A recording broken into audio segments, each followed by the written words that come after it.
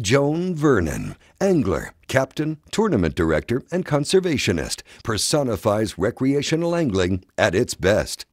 Born in Arizona, Joan was introduced to snook, redfish, and trout on a trip to Fort Myers, Florida.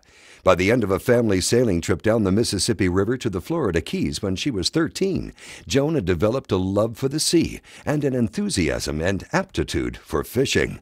She spent the next few summers with world-class guides in Florida and the Bahamas, learning all she could about the sport. When she moved to Key Biscayne, Florida in 1970, Joan began making her mark almost immediately. She competed in the Women's World Invitational Tarpon Tournament, was the Met's Women's Master Angler in 1979, 1980, and 1982, and in 1981 won the Met's Fly Championship, the only woman to attain this honor. By 1987, she had earned her captain's license and was charter fishing. Joan has fished in more than a dozen countries, and from 1998 to 2005 released 1,000 billfish on light tackle alone, and then stopped counting.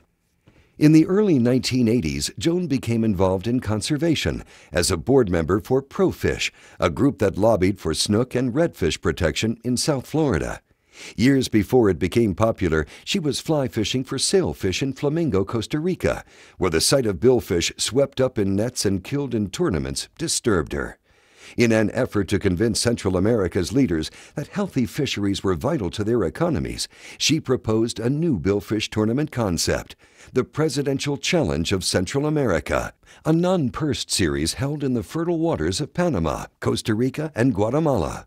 Many impressive conservation inroads have been achieved by the PCCA since 1996, all the result of Joan's foresight, determination, energy, and passion.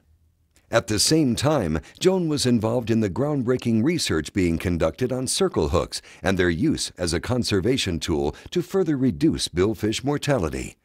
In 1999, the Presidential Challenge became the world's first all-circle hook release tournament. A few years later, Costa Rica declared circle hooks mandatory for billfish, and Guatemala soon followed. And in 2008, the U.S. did the same in Atlantic and Gulf of Mexico waters.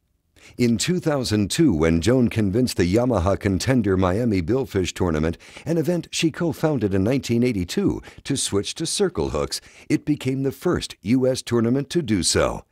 The list of tournaments Joan's won, trophies she's captured, and awards she's received fills pages. She's a 30-year member and two-term president of the International Women's Fishing Association, past chairman of the Billfish Foundation, recipient of the American Sport Fishing Association's Lifetime Achievement Award and NOAA's Environmental Hero Award, and in 2007 was one of 6 finalists for Field and Stream's Hero of Conservation Award. For her decades of outstanding fishing accomplishments and exceptional conservation achievements, and for epitomizing a true sportsman in every sense of the word, the IGFA Fishing Hall of Fame celebrates Joan Vernon.